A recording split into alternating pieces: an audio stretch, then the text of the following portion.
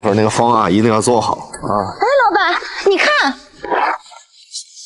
对不起，刚刚走的太着急，不小心把你车给刮了。刮哪儿了？快看一下。这儿。赶紧给他打电话。好。喂，是你把我们车刮了吗？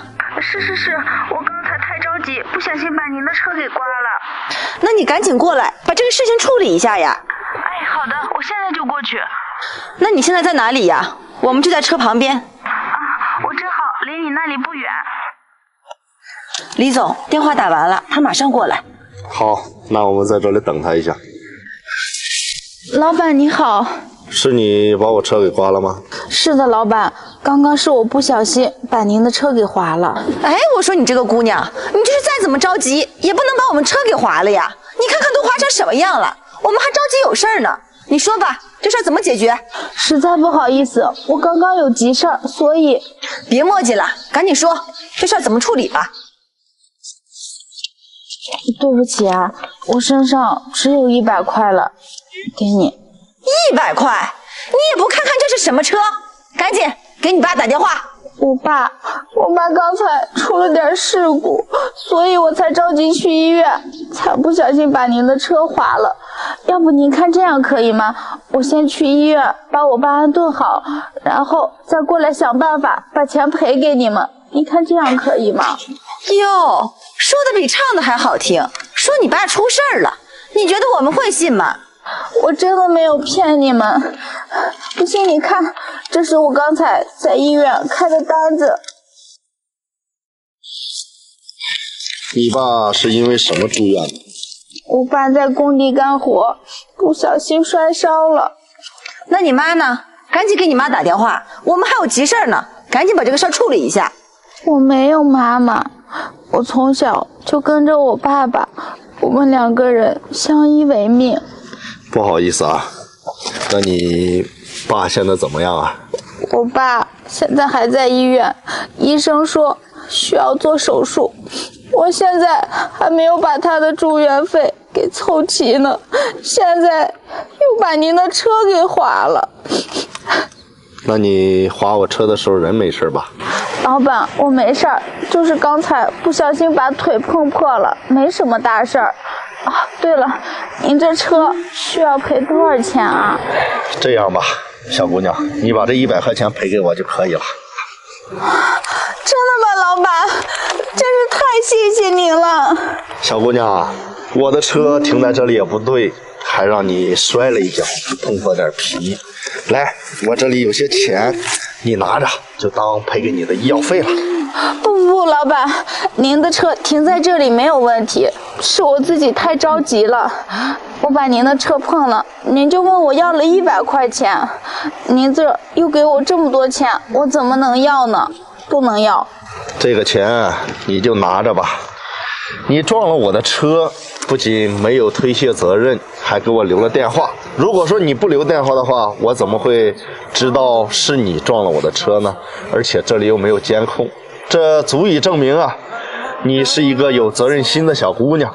小姑娘，你记着，人间不如意的事情十有八九，但人间自有真情在。你的父亲呀，还在医院等着你，赶快去吧。谢谢老板，谢谢。从黑夜到黎明，不管有多难，做着只会让我变得更加成长。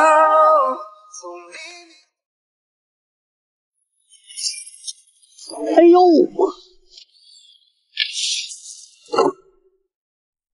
哎呦！哎呦！哎呦！哎，大娘，你没事吧？快起来！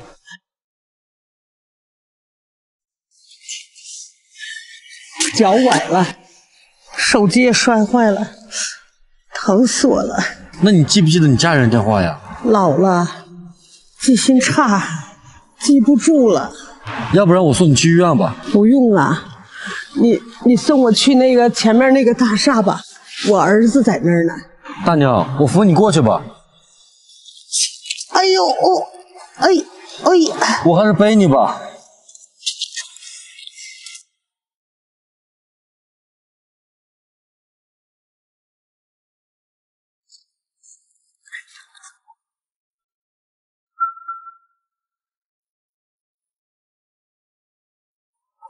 阿姨，你怎么了？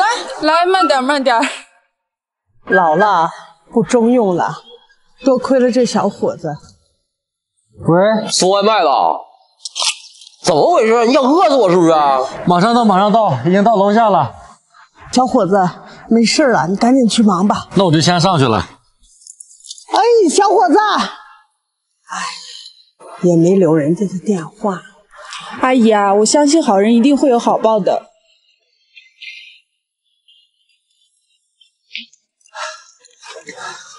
不好意思，让你久等了。您的外卖，几十米的路，走了半个小时，还让我怎么吃啊？你这人也太不讲道理了！我赔你外卖就是了，你怎么能摔坏我手机呢？摔坏是你活该！怎么的？还想讹我呀？大龙，哎，李总，怎么回事啊？哦，没事没事没事。龙经理，我跟你说过多少次了，风光也罢，富裕也罢，都不要目中无人。你也算是高学历人才吧，应该懂得海纳百川的道理。不是因为海有多大，也不是因为海有多深，而是因为海的姿态低。人呐，也要学着保持低的姿态，才能吸收各种各样的营养，才会被所有人所接纳。龙经理，你是不是该给这位小兄弟一个交代啊？小兄弟，不好意思啊，是我错怪你了。这个呢是我的手机，送给你，当做我对你的补偿。啊，不用了，你就拿着吧。他把你的手机摔坏了，赔你一个也是应该的。李总，妈，你这是怎么了，妈？哎，老了，不中用了，在外面摔倒了，崴了脚了。李总，就是他把阿姨背回来的。多亏了这位外卖小哥。哦，是这样啊，小赵，你这样先扶妈去办公室休息，这边的事交给我来处理。儿啊，这个小伙子可是个好人，千万不能亏待他啊！您就放心吧，妈，您的教诲我都记着呢。你快去先休息吧。